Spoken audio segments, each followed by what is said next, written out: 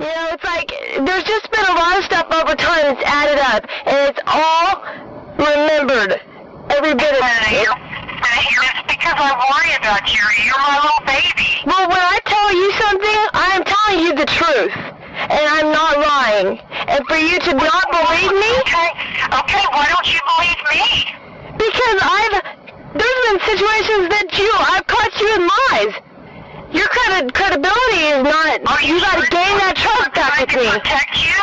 Are you sure it's not because I'm trying to protect you and not let your feelings get hurt? No. You've got to earn that trust back.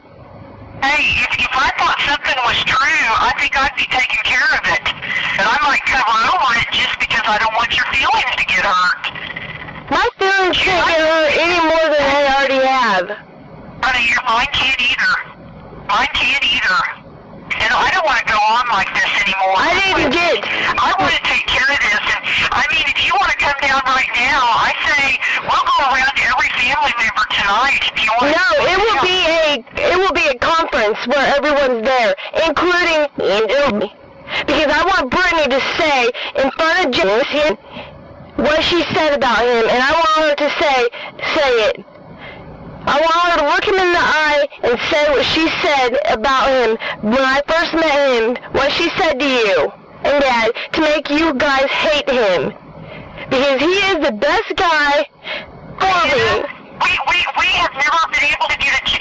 Because he feels uncomfortable because he says that the second time he met Dad is because Mina was supposed to get her ass beat because she got drunk and tried to run us over that night. He thought she was going to get her ass beat. And the next day, he wanted to go into the Chinese restaurant where Mina and Dad were, and he said that my dad gave him dirty looks. And I come to find out it's because Brittany run her big mouth and run a bunch of lies about Jason is what she did. She knew nothing about him, and Dad believed it. Dad believed it. You know how Dad has always stood up for you and me? I don't know. To the point where, I mean, he was almost embarrassing. Know that?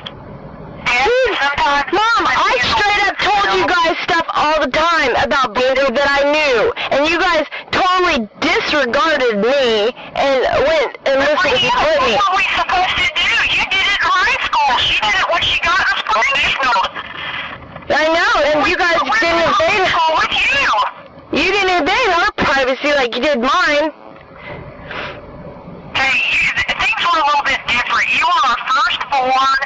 It's not an excuse. We were new at the teenager business. Do you know what Carol O'Connor said one time?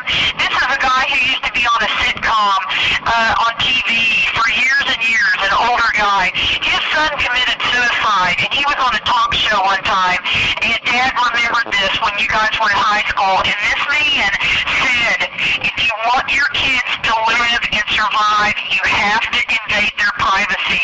You have to know what your kids are doing, or your kids are going to die. And that's stuck in your dad's mind.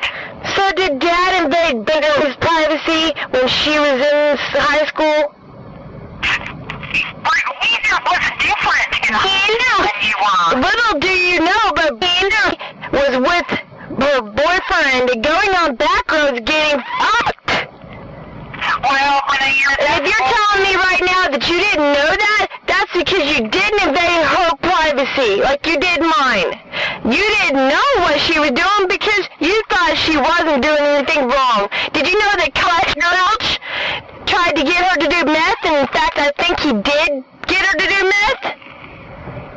These are things she told me while I lived with her. Hey, brother, let's get over Binder, okay? What's in the past? I'm comparing how you've treated me and how you've treated Binder, okay? There's a big difference, And the way that she gets... Hey, do you want me to tell you how much different my parents treated me than they treated Mom? Do you want me to tell you some of the stuff Mom got away with? But that's because she was the fourth kid. I was the first kid. I had it the worst. I hated my parents. I mean, I was the example. I was the one that they were getting tuned in on. I mean, I had a miserable teenage years.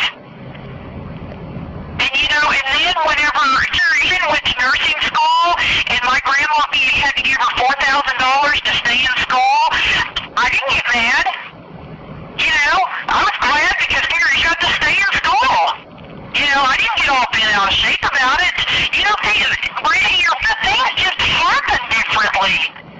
It's not because we feel less or anything. You know, I recall talking to Dad. If I could give you, if you said, Mom, will you give me $1,000 right now? Do you know, I will probably drive this person and give it to you if you ask for it. You know that I am not ever going to ask for money. You know that's not me. I would never ever. I know that's not you. You've always been very independent. You've always taken care of business. You have the financial sense of somebody who could run this country. I've always imagined you having your own business or something like that because I know you can handle it. I know you couldn't. Well, what do you guys expect to happen to her when she graduates? Well, I guess we'll find out. Hey, she'll get married and somebody will